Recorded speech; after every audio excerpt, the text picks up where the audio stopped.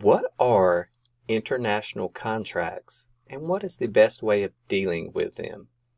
Well, to begin with, an international contract is simply a contract between two nations or between individuals who are citizens of, members of, living in, or from different nations. So the essence of an international contract is that the rules of contracting are not uniform or uniformly applicable to both individuals. That is, there may be rules of contract applicable to a person in a foreign nation and rules of contracting applicable to the person in the present nation.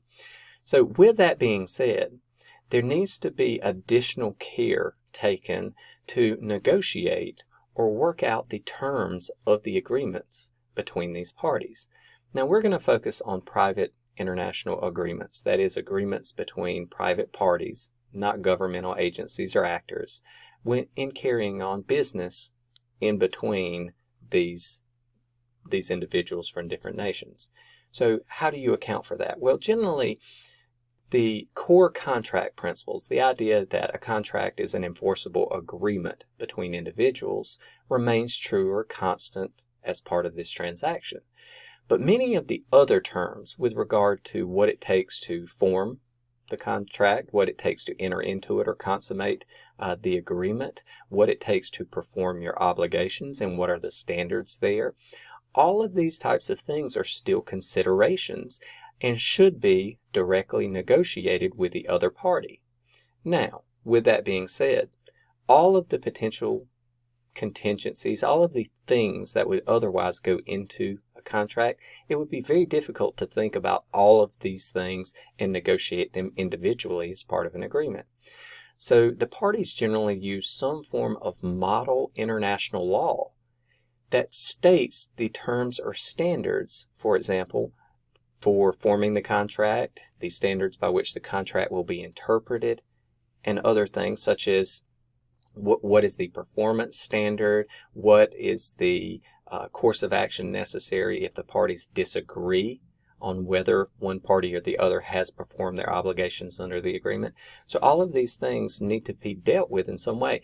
And by identifying a model law, such as the contract for the international sale of goods, for example. This is a model law put out by a committee of the United Nations, which is very useful in laying out the core or background principles of contracting in the international setting.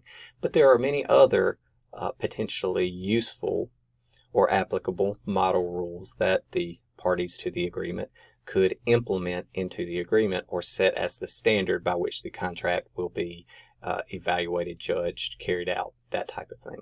Now, what are some key provisions that may need to be dealt with in an international contract?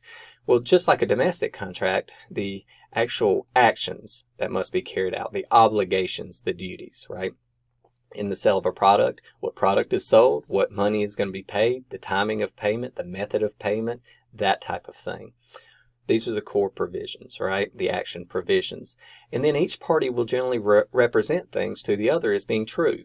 They'll make statements that this is factually accurate or true. I own the goods that I'm selling you. I have the power and authority to sell these goods, right? These are representations.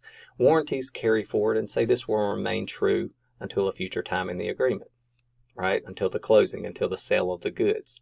Okay? Representations, warranties. Covenants are side obligations, things that don't go to the heart of the agreement, but are obligations of the parties that they must do as part of the deal. And think of this as minor things like securing a title or notarization or inspection of some goods or something like that. These are things that need to be done as part of the contract, and a covenant is a promise to say I will do these things, right, as part of the process for actually delivering the core value or undertaking the core actions of the agreement. All right. Conditions. Conditions are things that must be present or occur before the contract is enforceable, or before or that if these conditions do occur, it makes the contract unenforceable, right? So there are certain things such as, if war breaks out, right? This is a condition that may interrupt the trade or sale of goods. In that event, the contract is canceled. Another contingency, or excuse me, a condition that would be precedent to, rather than after the fact, would be, okay, the market rate for these goods must reach this point before we have an agreement. Okay, so you enter into the agreement, and if the market rate for certain goods reaches a certain point, then all of a sudden the condition has occurred and you have an enforceable agreement. So you'll put in all the necessary conditions in there, and then you'll put in end-game provisions, meaning what happens if one party does not live up to their obligation under the agreement. What are your remedies? What are the options for you to enforce your rights under the agreement? Okay. Now, once again, all of this can be, again, encapsulated in the agreement, or a lot of this can be left to the general provisions available under some model law that is going to serve as the background for the contract. With that being said, you will oftentimes choose the rules of a particular nation, or you'll choose some model law to be the choice of law rules applicable to the contract. And whichever you choose, you should specifically identify that in the agreement so that the general legal standards are set and understood as part of the agreement.